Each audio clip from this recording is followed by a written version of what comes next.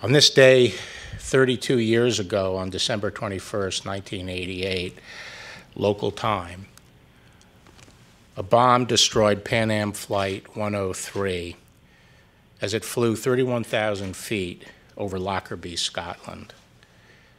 The explosion killed all 259 people on board, 243 passengers and 16 crew members, including 190 Americans. I am pleased to announce that the United States has filed criminal charges against the third conspirator, Abu Aguila Masoud Kir al-Marimi.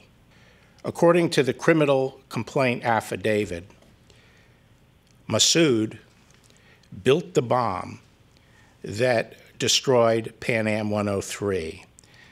To the families of those who died in the sky over Lockerbie all those years ago, I know that the small step we take today cannot compensate for the sorrow you feel to this day. But I hope that you will find some measure of solace in knowing that we in the United States government, on behalf of the American people and in partnership with our counterparts in Scotland, have never relented and will never relent in the pursuit of justice for you and for your loved ones.